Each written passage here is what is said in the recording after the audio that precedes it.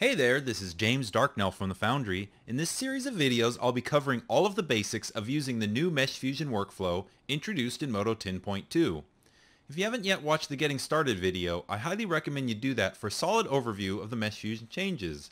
In this video, I'm going to be covering the Deferred Update option. It is a way of speeding up your Mesh Fusion workflow.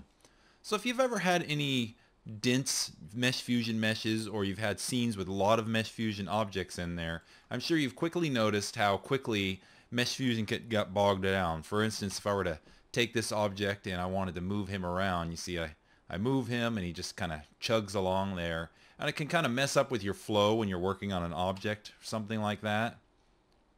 Let me undo this guy. So what we've added in is this deferred update option, and you're going to want to update this for all of your Mesh Fusion objects when you're using this. I'm going to select all of my Mesh Fusion objects here, and the option is right here within your Mesh Fusion properties, and it's called deferred update. And what that's going to do now is if I select that object and I move that, you're going to see it's going to let me move it right away, but you're not going to see a live update of the Mesh Fusion object. Now when I release that, then it's going to calculate those changes and adjust them. Likewise, on any object now that I edit, you can see those Mesh Fusion changes will update once I release the mouse button.